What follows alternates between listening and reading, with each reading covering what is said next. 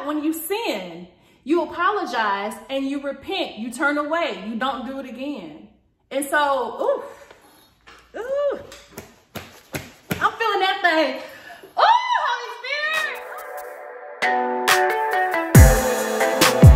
Hey, it's your girl, Jenkins, back with another YouTube video. So in this video, I actually want to talk about how to elevate your spiritual life. Come on now, we're going higher in the Lord today, okay? But before I actually get into the video, if you have not already, hit that subscribe button for your girl one time for the one time. So this actually is a video that the Holy Spirit told me to do about a few weeks ago. And so I'm excited to actually be able to record it. But before I actually get into the steps that I took to elevate my spiritual life, I did want to give a little bit of history about myself.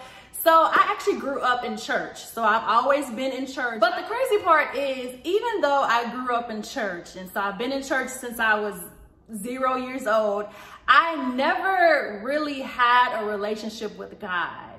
And I never really I never knew the Bible. I never had a desire to read the word. So if I didn't have a desire to read the word, that means I didn't know how to obey the word. So I was just kind of, doing as I pleased as I've been growing up. But it wasn't until February of 2020, February of 2020 literally changed my life. And so ever since February to now, I feel like I've just been going higher and higher and higher in the Lord. And I started to sit down and write down. So I was like, God, so like, what have I been doing? And so as he's reminding me that you did this, you did this, you did this, you did this. And I'm like, oh yeah, okay. Oh yeah, oh, I sure did. So I'm writing down everything that I did over the years. And God said, well, the Holy Spirit said, everything that you did is biblical. And I'm like, huh. So everything that I was doing over the years is in this book. And God was like, yes. So I'm going to provide the steps that I took, but I'm also going to support it with scripture, which is that's what the Holy Spirit was saying when he said everything that I did is biblical. It means everything that I did is from the word, which I didn't even listen. Your girl was out here just doing what she thought was great to get with God and didn't even know I was in alignment with the word of God. Thank you, Jesus. So the very first step that I did was, starting in February 2020, I got up every morning and started reading my word. So I was consistently reading my word. And I have it's over there, but I have a journal. It's a lot bigger than this, but I have a journal, and every time I read, I will write the date, and I'll write the book that I read and the chapters and the verses.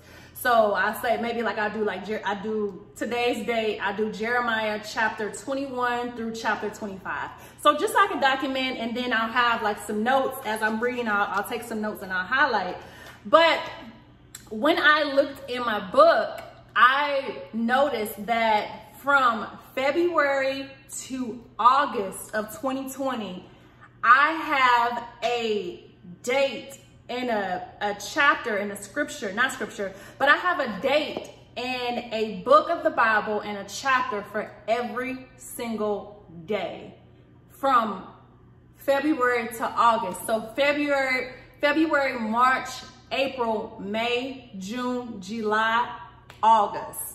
So 7 months straight, I got up and I was reading my word consistently. Now, I didn't stop after the 7 months. I was missing a day, which means I didn't read my word. But in between those 7 months, I was up every single morning reading my word. And the funny thing is, when I started reading the word, I had no expectations. I wasn't reading the word to be like, oh, I'm about to crack the code, or I'm about to read the word and God gonna, use me, and I had no expectations with God from reading the word. The only thing that I wanted to do was I just wanted to get to know this God that I had heard of ever since I was little. And I wanted to actually experience the God that everybody else talks about. So I guess I did have some expectations. Yeah, but I really just wanted to get closer to God. And so I knew that the first thing that I needed to do was read the word. And so I was reading that thing day in and day out. And it was funny because I was reading as if I had never heard of the word. So it really was like a new book. I was reading with a new mindset. And the funny thing is, I keep saying the funny thing. So when I read Genesis, I had no idea that, well, I knew Adam and Eve was in there, but I didn't know that Noah was in there. I didn't know that Abram, which transitioned to Abraham, was in there. I didn't know Joseph and his brothers were all in there. Like, I had heard of them, but I didn't know all of them was in Genesis. And I was like, oh, Genesis is good. You put all of this in the first book. That's how you will them in, though. Like, when you read the book, you got to put the juice in the beginning and you pull the people in. And so, girl, hold on, fix my hair. What you doing? So I started to read, started from Genesis, Exodus, Leviticus, Numbers, Deuteronomy, Joshua, Judges, Ruth. Listen, don't let me act like I'm real holy. I had to learn that at my church when I was about 5 or 6. We had to learn the books of the Bible. So to support that, God said, I got some scriptures for you. So to support that, the Holy Spirit gave me Proverbs 9:10. And it says, the fear of the Lord is the beginning of wisdom, and knowledge of the Holy One is understanding. And so the scripture that God gave me to reference is Joshua 1:8. And so Joshua 1:8 says, keep this book of the law always on your lips. Meditate on it day and night, so that you may be careful to do everything written in it. Then you will be prosperous and successful. So the key to being prosperous and successful is keeping the word of God on your lips, meditating day in and day out. So you are being careful to do everything written in it. So you must be careful to do everything written in it. My God, today. So as you're I'm about to preach to yourself. As I was reading, I started to make notes of stuff that God liked and that God didn't like. And so it was a lot of stuff. I was like, God, I didn't even know you ain't like that. I didn't even know. So you mean I really ain't, I mean, you really saying I can't get drunk? Like, I mean, I guess I should have known that was a sin. But when I read the word and it was like, don't be drunk on wine or whatever it said, I was like, ooh, cause I do be. So the second thing that I actually started to do, which I feel like 2 and 1 I started to do it about the same time, was I started to spend quality time with God. I started to actually develop a relationship with him. So outside of me reading about him and getting to know him through scripture, I actually started to bring him into my everyday life. And the Holy Spirit reminded me he basically was saying, Holy Spirit, how did you say? You said, treat it as if it's a brand new relationship with somebody that you love. So whenever you get in this relationship, if you've ever been in a relationship, I know somebody probably been like, girl, I ain't never been with nobody, but I'm gonna tell you how it be. So whenever you're in a relationship with somebody that you really, really like, or somebody that you really adore, the first thing that you do is you want to spend time with them. You always want to spend time with that person. You can't get enough of that person. And you want to just talk to them about everything, anything and everything. And you also want to get to know that person. You want to know all about them, what they like, what they don't like. You want to know about their history, their past, what they've done in the past, and what their desires for the future. You want to know everything about that person. And also, some people, I'm only going to say some because everybody be like, girl, I'm private.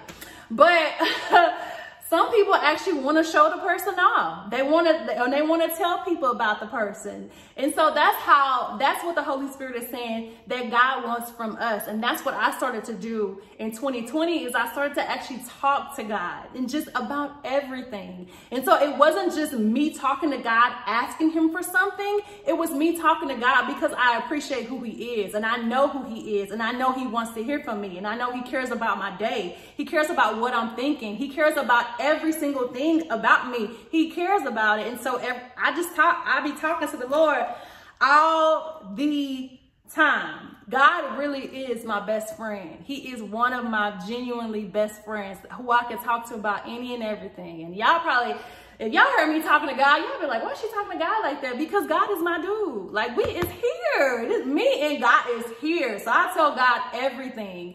And and so like the point where I'm saying like you get to know the person and you know what they like and what they don't like, it's the same with God. So once you start to read your word and you realize what he liked and what he don't like, It's the same as a person that you're in a relationship with. You are going to try to do more of what they like and don't do anything that they don't. I see what I'm trying to say.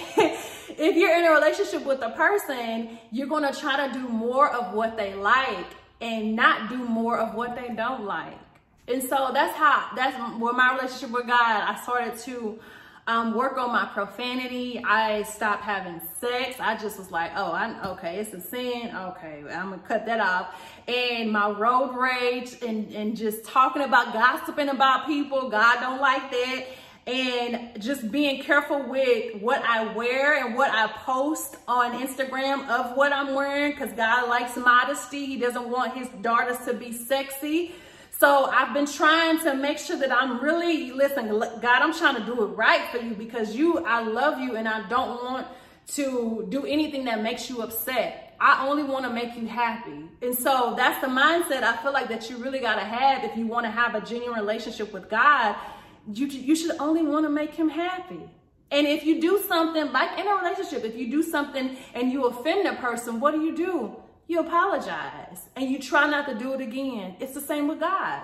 It's the same with God. When you sin, you apologize and you repent. You turn away. You don't do it again. And so, I'm feeling that thing. Holy Spirit. So in reference to what I just said, the Holy Spirit, hold on, because you distracted. Your emotions is distracting this video. So in reference to, hold on, because you was looking cute today. Fix yourself. Hold on, Lord. So the scripture, two of the scriptures that God gave me in reference to spending quality time with him is James 4:8. And so James 4:8 says, come near to God and he will come near to you. Period. Straight like that. Jeremiah 29:13 is another one that he gave me. Let me see Jeremiah. Here we go. So Jeremiah 29:13 says, where you at? You will seek me and find me when you seek me with all your heart. You will seek me and find me when you seek me with all your heart. So basically God is saying, the caveat to finding him is seeking him with all of our heart. And so when I read, I said, God, what does all of my heart mean? Like, I feel like I've been doing that, but how do I properly explain it on camera?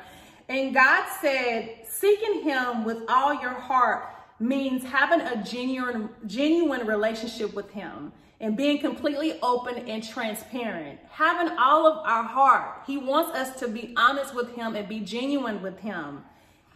And the third thing, come on now, because this thing right here, this is it. This is it. Come on now, because Future talking about he got the keys, the keys, the keys. Listen, the Spirit of God got the keys, the keys, the keys. The Spirit got the keys, the keys, the keys. So number 3 is literally what changed my life. This is what changed my life with God. Let me add that. Changed my life with God. Because you can do one, you can read the word day in and day out. You can memorize scripture. You can know the entire Bible from Genesis to Revelation. And you can also spend quality time with God. You can tell God any and everything. Talk to him 24/7, all day, every day. Be bonding with God. But if you don't do number 3, you're going to be spiritually stagnant. You're going to just be working to work and you are never going to elevate unless you do number 3. I'm telling you straight up. This is what the Spirit of God said. Number 3. Y'all probably like, what's number 3? Because you really, number 3 is, I did not start to elevate until I surrendered and I obeyed. Surrender and obey are the keys to elevating with God. Those are the keys. So what I mean by surrender is I surrendered to a new way of life. I surrendered to a new way of thinking. I surrendered to a new mindset. I gave up everything that I knew, everything, the way that I operated, the way that I moved no longer mattered when it came to God. My hands was up. God, the Holy Spirit said, when you surrender, it means your hands is up. You give up, and you go forward with the person that caught you. You know how they be like, surrender. You be like, ah, dang, you caught me. God is like, listen, I want you to surrender to me. Surrender your entire life to me so that I can use you. In order for me to use you, you got to surrender and don't fight back. You cannot fight back with me, because that's going to keep you spiritually stagnant. You gotta surrender, hands up at all times. Whatever I say, wherever I say go, whatever I say do, whatever I tell you, it has to be with full surrender. Yes, sir. It's all you. I'm surrendering my life to you. However you want to use me, you have my proper, you got my hands, you got me, you got my full body. Surrender. God wants us to surrender every single part of us. He wants us to surrender our mind. He wants us to surrender our eyes so we can see what he sees. Our minds so we can think what he thinks. Our ears so we can hear what he hears. Our hearts so we can feel what he feels. Our feet so we can go where he tells us to go. Surrender our entire body. Our entire life has to go to him. It has to go to him. Like I said, you can read your word. There's some people who know every scripture in the Bible. They can quote it forwards and backwards. Okay, they know God. They know the God of the Bible. But until they surrender and give everything, every piece to God, they're not going nowhere. They're not going nowhere. They just doing works. They're just doing works. But until you put your faith in Christ, and you allow him to lead, and you follow him, and you surrender to his will, you are never going to go where he wants you to go. And you're never going to be the person he wants you to be, because you got to surrender that thing. You got to surrender your entire life. And Pastor Tony Evans, he preached a sermon. Actually, I want to say was it last Sunday the pastor preached that? But he preached an entire sermon on surrender. And he said, what did Pastor say? He said, God dog, did I write it down? I didn't write it down. He said something about he said surrendering all of you to all of God. Surrendering all of me to all of him. And I'm going to tell you this. When I first surrendered, then I started to follow God, and I started to operate the way he wanted me to operate. A lot of stuff was against the way I was raised. A lot of stuff was against the way I was just moving in life. You know, and like I said, the whole, me being celibate or abstinent, me being abstinent, I didn't think nothing about having sex growing up. I mean, granted, I wasn't when I was little having sex, but I started in college, and to me, I wasn't thinking, oh, it's a sin. I didn't care. And it wasn't until I started to read the word and was like, oh, I ain't supposed to be doing this. And that's when I surrendered. I said, okay, I give it up, God. I give that piece up to you. I'm not having relations until I get married, because that's what you want from me. That's the will you have for my life. In order for me to be in your will, I got to make sure that I'm pleasing to you in every area. And so that area right there, me having sex, is going to have me out of your will. So I'm letting it go. I'm letting it go, because I know you don't want me to do that. And I only want to do what you want me to do, period. I gave up drinking. I surrendered a piece of my social life. I said, listen, God, that's on you. You want me to drink? I'm not drinking. Hands up. You got it. It's all on you. It's all on you. God said, don't gossip. Okay. It stops with me. I recently, this week, I said, okay, if I receive gossip, it stops with me. I do not spread it. I'm actually going to start praying. I haven't started yet, but I said I'm going to start praying. If I hear something about somebody, I'm going to start, instead of spreading the gossip, I'm going to start praying for the person. I'm going to start praying for everybody that's in that situation. Gossip stops with me, because I know that's not the fruit of the spirit to gossip. I know that's not me operating in the spirit when I gossip. So I said it stops with me. God, my hands are up. It stops with me, period. Anything that's flowing from me is from God. Okay, I'm not gonna be used by Satan to be spreading gossip, because that's who starts it. Because that's not the fruit of the spirit. That's Satan. And I said, it stops with me. If you say you tried it because it stops with me, you know not to come my way with that because I already know that's you. Bye. Satan, bye. Woo. So anywho, so God gave me Romans 12:1 to go with the surrender piece. Therefore, I urge you, brothers and sisters, in view of God's mercy, to offer your bodies as a living sacrifice, holy and pleasing to God. This is your true and proper worship. And so the study Bible said, God wants us to offer ourselves, not animals, as living sacrifices, daily laying aside our own desires to follow him, putting all our energy and resources at his disposal and trusting him to guide us. We do this out of gratitude that our sins have been forgiven. God has good, pleasing, and perfect plans for his children. He wants us to be transformed people with renewed mind, living to honor and obey him. Living to honor and obey him. Honor and obey. My God today. Okay, because obey is the second one, like I said. But before we get into obey, let me hit this Galatians 2 for y'all. Galatians 2:20 says, I have been crucified with Christ, and I no longer live. Hands up. It's not me living no more.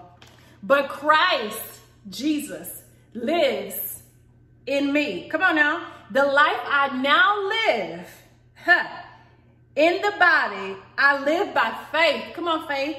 In the Son of God who loves me. Come on, it's a half heart.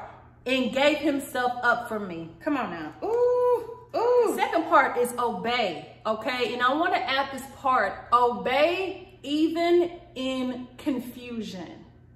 Because that's the key. Obey even in confusion. Even if God tells you to do something that logically makes no sense, even if God tells you to do something that is going to make you look so crazy to everybody around you, even if God tells you to do something that goes against the way you were raised, it goes against what your family has been telling you, what your friends believe, even if God tells you to do something that you don't agree with, you just flat out like, nah, I don't want to do that. No, I don't want to do that. Even in that, you still have to obey. You still have to obey because the Spirit said this is when God sees if you truly about that life. This is when that's my interpretation. But this is really when obedience is when you show your allegiance. When you show who you really down with. When you show who you really worship. When you show who you really following, is obedience. It's obedience. And my obvious case of obedience, I did a video called Obedience is Hard. I denounced my sorority. And that's why I say even in confusion, because I denounced Delta before God even told me why. I've been a part of that sorority for 13 years. It would have been 14 this past week. It would have been 14. But I already knew I had got to a point in my walk where it was God over everything. It was God over everything. I don't care. I don't care if thousands of women, because that's how many people are in the sorority. It's thousands of women that are part of the sorority. I legitimately, which I said it in a more, it was a more spiritual way, but I was like, hey, all 1,000 of y'all, look, hey, okay, y'all looking? So I'm no longer a Delta.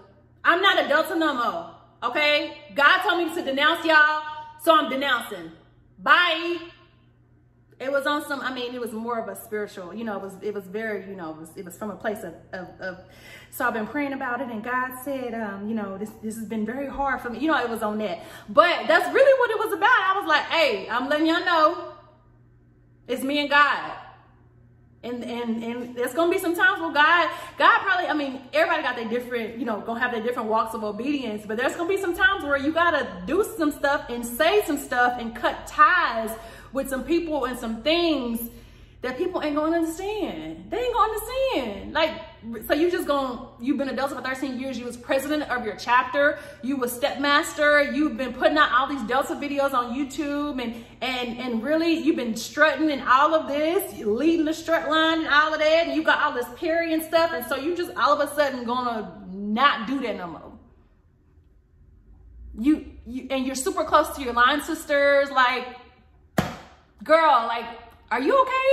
Like, people legit were probably, which I know they were like, she done lost her mind. And that's fine. That's perfectly fine. People can look at me like I'm crazy. They could think I'm just doing the most. They could think I've lost my mind. I'm giving into conspiracy theories, whatever. They think all of our denouncing videos are conspiracy theories.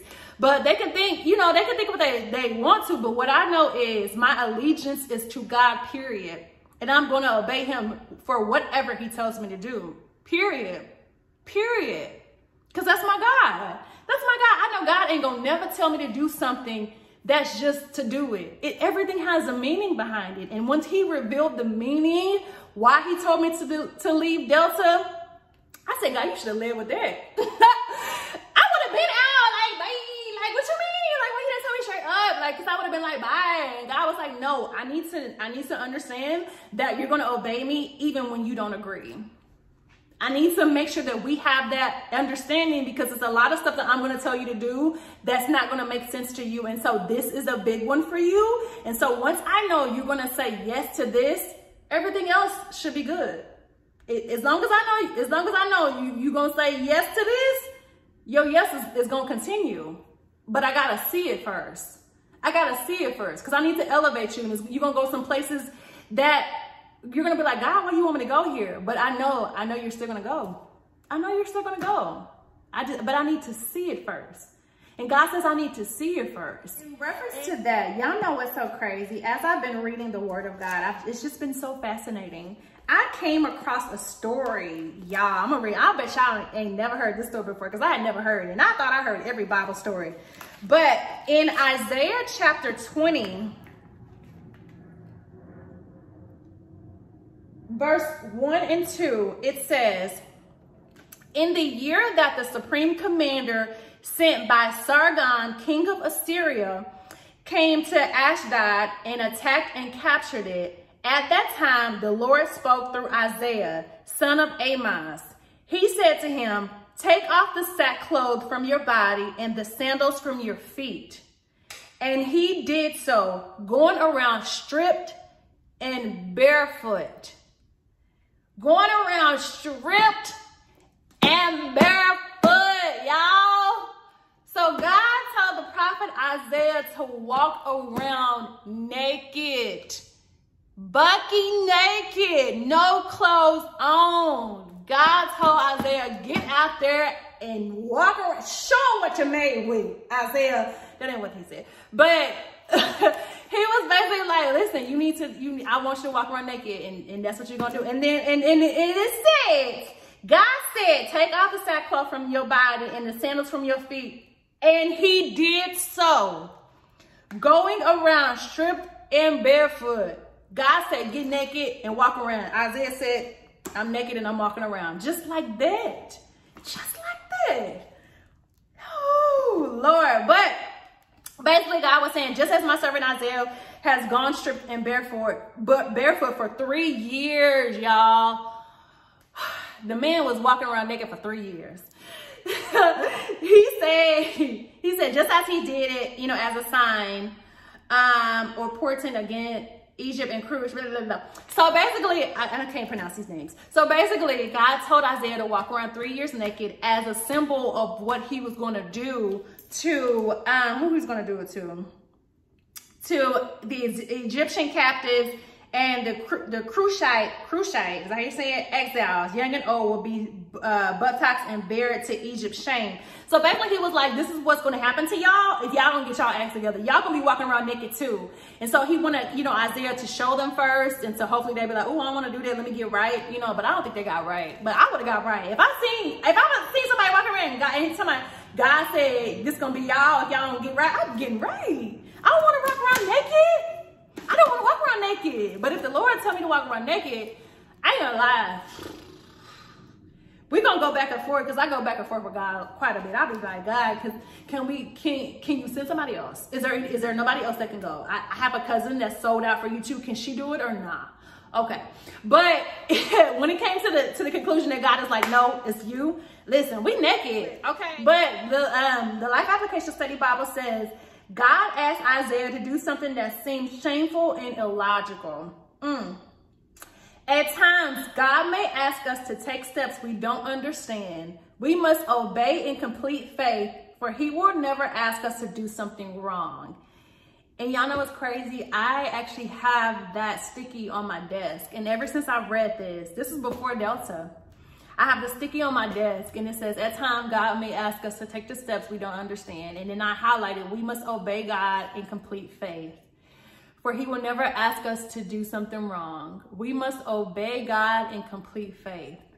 And little did I know that coming up was going to be my biggest act of obedience. And what did I do? I obeyed God in complete faith, because he proved that he would never ask me to do something wrong. When he told me why, I was like, oh, Lord, I would have been out. The next is John chapter 14, verse 23 through 26. So Jesus said, anyone who loves me will obey my teaching. My Father will love them, and we will come to them and make our home with them. Anyone who does not love me will not obey my teaching. These words you hear are not my own. They belong to the Father who sent me.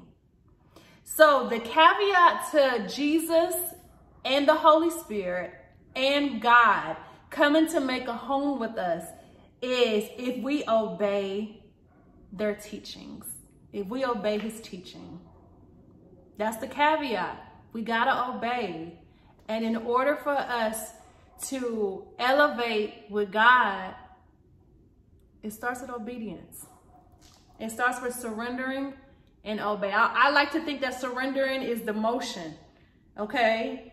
And the idea, it starts with the mind, but obeying is actually the movement of telling God, of following God, of being obedient to God. And I'm gonna tell y'all one transparent obedience that I just did right now. This is right now, because listen, I'm elevating with God. God is always telling me to do something. I'm like, ooh, okay. So God told me to stop taking birth control. He told me to stop taking birth control. So I started taking birth control, I want to say in high school, because my cramps were so bad, to the point of where I couldn't even go to school. So every month, the cramps were so bad. I went through medicine after medicine, doctor after doctor, and we can never find anything to help my cramps. And it wasn't until one doctor was like, listen, if you start doing birth control, I know this, you're young and it's not ideal, but the birth control will help regulate, your period and your cramps. And so ever since then, I've been on birth control just for the medical reasons. I mean, not because of the sex reasons, but for the medical reasons. And so the last few months, God has been like, I need you to get off. I need you to get off. I need you to get off. And so yesterday, I took my last birth control pill, and starting today, I am birth control free, because God told me to. Because God told me to. I don't know why. I've asked him why. I'm like, God, let me know. Like, is it non-biblical to be on birth control? Like, is it something that's going on internally? Like, that's happening from the birth control? I don't know. God hasn't said. He has not told me. And so that's why I say obey even in confusion, because God ain't going to always tell you why he's telling you to do something. He ain't going to always tell you why he's telling you to go somewhere. He's not going to always do that. God is just not going to always do that. I wish he would, make things a little bit easier. But God going to be God, okay? And our job is just to obey him even when we don't understand. And so I'm birth control free because God told me to. Glory to God. So the last thing I want to hit on is the clear sign that you're growing in God. If you want to know, okay, I'm gonna start doing this, but how do I know, I'm actually growing in God? And the Holy Spirit told me, change. When you start changing, that is a clear sign that you're elevating in Christ. When you start to get closer to God, the more God will start molding you to be more like him. the more he'll start pruning you, taking stuff away that's not good for you, taking stuff away that's not of him. And he'll start adding stuff that is of him. And he'll start pouring into you, and he'll start molding you, and he'll start changing you. Your thoughts will change. The way you move will change. Where you go will change. The people you hang out with will change. Where you live could change. Okay, that's a clear sign that God is he actually doing something, is if you changing. If something is changing in you, God is doing a good work in you. And he's elevating you higher and higher. And to support that, I'm not going to read it. I'm going to give it to you. But John 15, 1 and 2, and 2 Corinthians 3, 18 is a confirmation that if you grow closer to him, he'll grow closer to you. And he'll change you in the meantime. You're going to be changing, you're going to be elevating, okay? So, oh God, dog, this video 45 minutes. I don't find time. I'm gonna cut it there. It's gonna be shorter when I cut it down. All I got for y'all, I really hope that something that I said, you know, hit you here, and you'll actually start putting some of the steps in place so we can all elevate in God. That's my desire. I just want us all to grow in God. For me, like, it would be selfish of me to just be like, I'm elevating and y'all is just being stagnant. Bye. Like, I don't want that. I want us all to grow in God. And I also want to say that my journey is not going to be your journey. So the examples that I listed, God may not necessarily tell you to denounce a sorority or give up your birth control or whatever. Like, everything is going to be tailored for you. Okay. And so my obedience may look different from your obedience, but as long as we are being obedient, that's all that matters. That's all that matters. And as long as we're reading God's word, that's all that matters. And as long as we create a genuine relationship with him, a genuine relationship, and we're being open and honest, and we're able to listen and hear whatever the Spirit is telling us. People ask me all the time, how do I discern the voice of the Spirit? And there's nothing that I did to strategically start hearing the Spirit of God. I just started reading my word. I started talking to God, and I started surrendering and obeying him, and pop, my ears were popped. And now I can hear him. I can hear him. I can discern what he's saying to me just from doing those steps. So I guess that's the formula. That's the formula. Getting right, getting really right with him, reading his word, spending time with him, surrendering, obeying, and he'll start changing you in the meantime. And a part of that change will be you'll be able to hear him. You'll be able to hear him. And I haven't been able, I do hear, but I don't hear God audibly, but I can hear when he's speaking to my spirit. That's how God speaks to me, through my spirit. And through like thoughts and stuff. And so, I pray y'all were blessed by this video. I'm actually about to go. I'm tired, I'm hot, I'm hungry. And I'll see y'all when I see you. Okay, bye. Oh, wait. Hold on. Don't forget to like, subscribe, and comment. Bye.